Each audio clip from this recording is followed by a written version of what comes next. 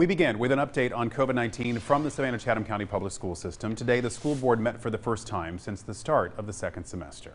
This as COVID cases continue to rise in the community, fueled by the spread of the Omicron variant. And WSAV's Brian Ray joining us live from the Whitney Complex, where today's school board meeting took place. So, Brian, what is the district saying about the possibility of changing operating plans?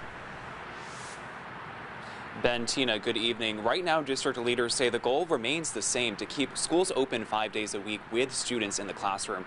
While the superintendent says they are disappointed by the rising cases in the community, they're not changing any of their plans right now. School district leaders say they continue to meet with their team of local medical experts to look at the community transmission and determine if changes need to be made to school protocol. The same practices from first semester are in place. That includes the use of masks and PPE, weekly testing for athletes, and contact tracing and quarantine protocols. Dr. Levett says for the first day of the new semester, 85% of staff was in attendance, but there is concern if teachers and other staff get infected, it could lead to having to close schools with not enough hands. We certainly try to keep buildings open if we can. We recognize that with the rate of infections that we may have staff who are out, so we have emergency plans available, but there may possibly be rolling closures.